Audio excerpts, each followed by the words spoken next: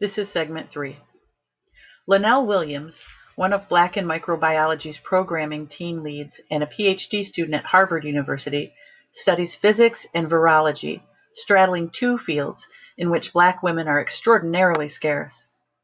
During her time at Harvard, a wealthy institution in a progressive community, she has dealt with colleagues who have touched her hair without permission, dismissed her admission to her graduate program as affirmative action, and used racial slurs in her presence.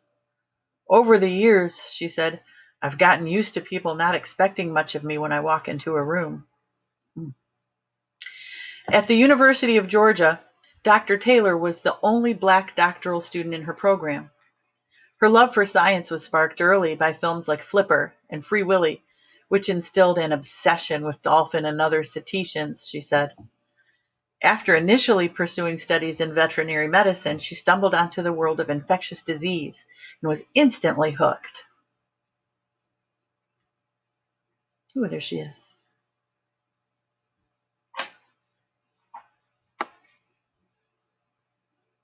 She seems like a vibrant person, doesn't she? Colorful and laughing. Kishana Taylor of Carnegie Mellon University in Pittsburgh. And she's a co-founder of Black in Microbiology.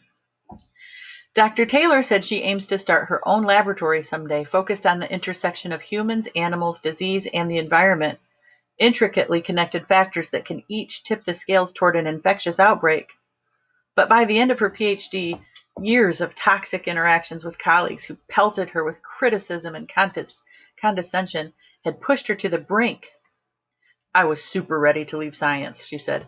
Everything you do is terrible, played over and over in my head. Mentorship from new advisors in her postdoctoral fellowships helped change that, Dr. Taylor said. But ever since, she has fought to ensure the same thing won't happen to another student in her position. Championing her fellow Black microbiologists, she said, is a step toward that.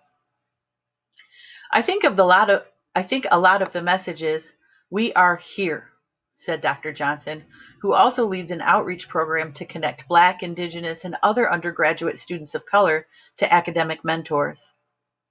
In 2014, during his postdoctoral fellowship at St. Jude Children's Hospital in Memphis, Dr. Johnson gave a public talk on one of his favorite topics, how copper affects microbes. He was floored when a Black woman from the audience approached him afterward. Her comment wasn't about microbiology, at least not directly. They said, my kid wants to be a scientist. I didn't know a scientist could look like you, he said. Breaking through to those communities is important. I think this week will be a wonderful contribution to that. And that's the end of the article. And as always, New York Times also has lots of connected articles or things that you might be interested based on your reading of this article. They always have great pictures. So check out the New York Times Science section. Interesting article. Let's look at the pictures of the people again. Here's Dr. Taylor. She likes whales and dolphins and marine life. I do too.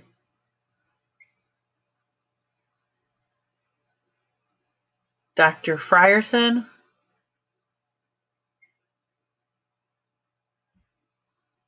Can't remember what she does.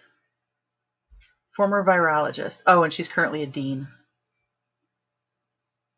So she's working in academia.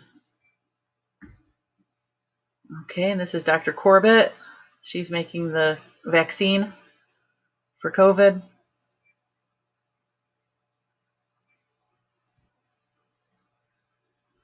Here's Dr. Johnson, who studies how metal affects bacteria.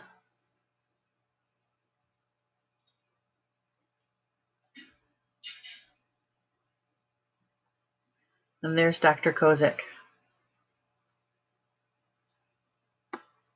Great. I got to check out that program they're putting together. I'll talk to you guys about it next week.